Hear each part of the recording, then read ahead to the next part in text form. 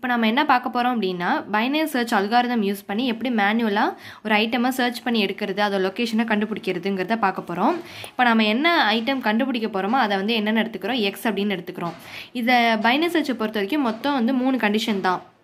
X வந்து எப்படி இருக்கணும் அப்படின்னா greater than a of mid அப்படின்னு செக் பண்ண போகிறோம், அல்லது less than a of mid அப்படின்னு செக் பண்ண போகிறோம், அதுக்கப்புறம் equal to a of mid check பண்ண போகிறோம். ஸோ இந்த 3 கண்டிஷன் மட்டும் தான் நம்ம இங்கே யூஸ் பண்ண போகிறது. இப்போ a of mid அப்படிங்கிறது என்ன, அரேயில் மிட் வேல்யூ நம்ம எப்படி கண்டுபிடிக்கிறது அப்படின்னு பார்த்தோன்னா low plus high by 2 இதுதான் formula. lowest position highest position ரெண்டையும் ஆட் பண்ணிவிட்டு அது டிவைடட் பை 2 போட்டோம் அப்படின்னா அதுதான் என்னென்னா மிட் வேல்யூ.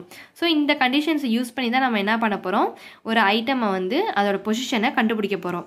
ஸோ இப்போ ஒரு எக்ஸாம்பிள் பார்க்கலாம். இப்போ என்ன பண்ணியிருக்கோம் அப்படின்னா 17, 90, 23, 12, 44, 6, 84, 5, 38, 60, 77 இப்படி வந்து ஒரு லிஸ்ட் ஆஃப் டேட்டா கொடுத்துருக்காங்க. இதோட ஃபஸ்ட்டு ஸ்டெப் என்ன அப்படின்னு பார்த்தோன்னா அதை நம்ம ஃபர்ஸ்ட் சார்ட் பண்ணணும் அசெண்டிங் ஆர்டரில். சார்ட்டிங்க்கு நம்ம ஆல்ரெடி இந்த மெர்ஜ் சார்ட், குயிக் சார்ட்லாம் பார்த்துருக்கோம் இல்லையா. ஸோ அதில் எது சார்ட்டிங் வேணாலும் யூஸ் பண்ணிக்கலாம். ஸோ ஏதோ ஒரு சார்ட்டிங் யூஸ் பண்ணி என்ன பண்ண போகிறோம், ஃபர்ஸ்ட் சார்ட் பண்ணி வைக்க போகிறோம். இப்போ நான் என்ன பண்ணிட்டேன் அப்படின்னா அதை சார்ட் பண்ணி ஒரு அரேவாக கன்சிடர் பண்ணி வச்சுருக்கேன். அரேவோட இண்டெக்ஸ் எப்போவுமே எதில் ஸ்டார்ட் ஆகும்னா 0ல் தான் ஸ்டார்ட் ஆகும். ஸோ 0 to அப்படின்னு போட்டு நம்பரிங் போட்டிருக்கேன், 10 வரைக்கும் வருது. மொத்தம் இங்கே என்ன இருக்குன்னா என்னோட வேல்யூ எவ்வளோ இருக்குது, 11 இருக்குது. ஸோ 0 to 10 நான் வந்து பொசிஷன் கொடுத்துருக்கேன். ஓகே, இப்போ நெக்ஸ்ட் ஸ்டெப் என்ன அப்படின்னு பார்த்தோன்னா நம்ம இதுக்கு மிட் வேல்யூ கண்டுபிடிக்கணும். மிட்டு நமக்கு என்னன்னு தெரியும், low plus high divided by 2.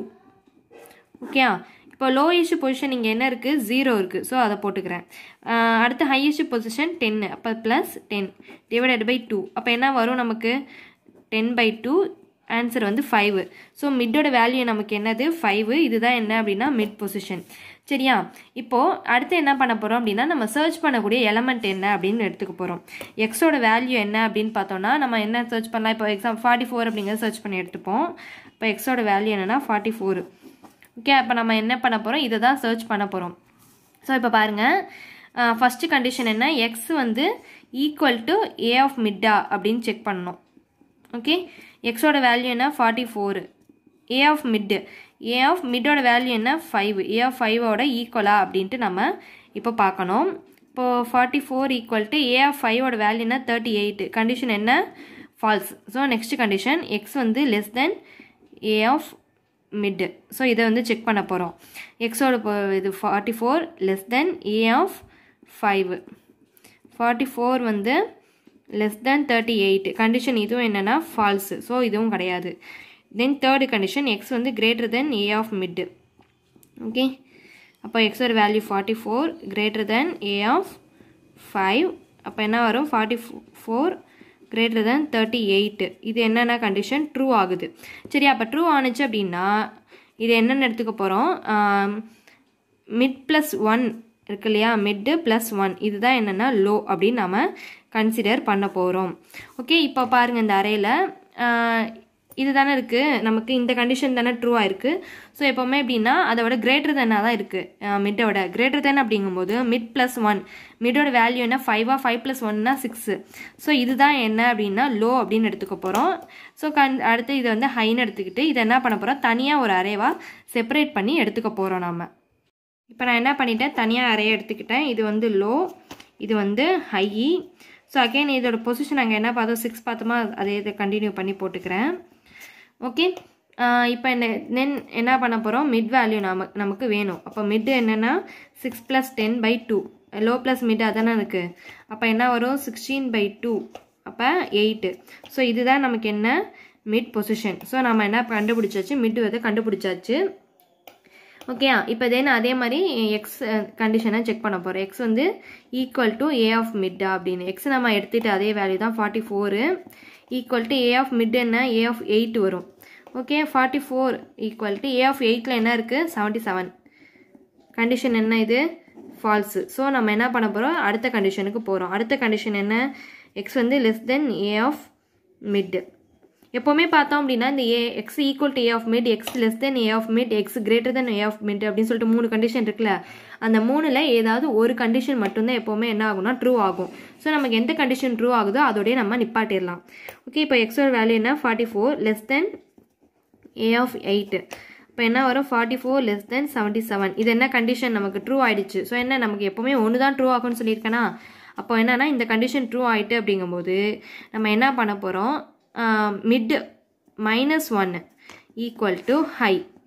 Okay, எப்போவுமே இந்த x less than A of mid condition true ஆணுச்சு அப்படின்னா மிட் -1 ஈக்குவல் டு ஹை அப்படிங்கிறத நம்ம எடுத்துக்க போகிறோம். X greater than A of mid இந்த கண்டிஷன் ட்ரூ ஆணுச்சு அப்படின்னா மிட் +1 ஈக்குவல் டு லோ. இதுதான் நம்ம எப்போவுமே கன்சிடர் பண்ணுவோம். ஓகேயா, ஸோ இப்போ என்ன மிட் -1 ஈக்குவல் டு ஹைங்கிறது நம்ம கன்சிடர் பண்ண போகிறோம். அப்போ மிட் -1 அப்படின்னா 8 - 1 7. ஸோ இந்த 7th பொசிஷன் இருக்கு இல்லையா, இதுதான் நம்ம வந்து ஹைன்னு எடுத்துக்க போகிறோம். ஸோ இப்போ என்ன பண்ண போகிறோம், இந்த மிட்டுக்கு முன்னாடி உள்ளதை மட்டும் தனி அரேவாக கன்சிடர் பண்ண போகிறோம். ஓகே, இப்போ அதை பார்க்கலாமா. இப்போ என்னென்ன இருக்குது, 44 இருக்குது, 60 இருக்குது. அதை மட்டும் என்ன பண்ணுறேன், நான் வந்து ஒரு அரேவாக கன்சிடர் பண்ணிக்கிறேன். அதில் வந்து இது வந்து ஹை வேல்யூ, இது வந்து லோ வேல்யூ.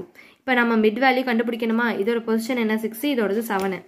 அப்போது மிட் என்ன வரும் அப்படின்னா 6 + 7/2 = 13/2 = 6.5. அப்போ என்னென்னா 6.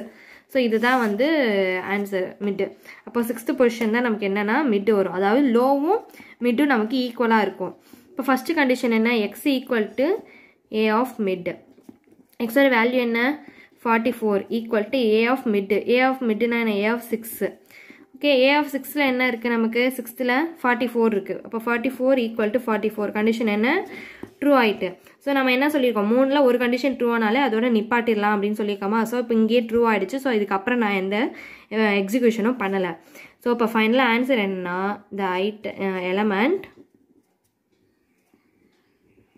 44 அதான் நம்ம சர்ச் பண்ணுறது. So 44 is in the position,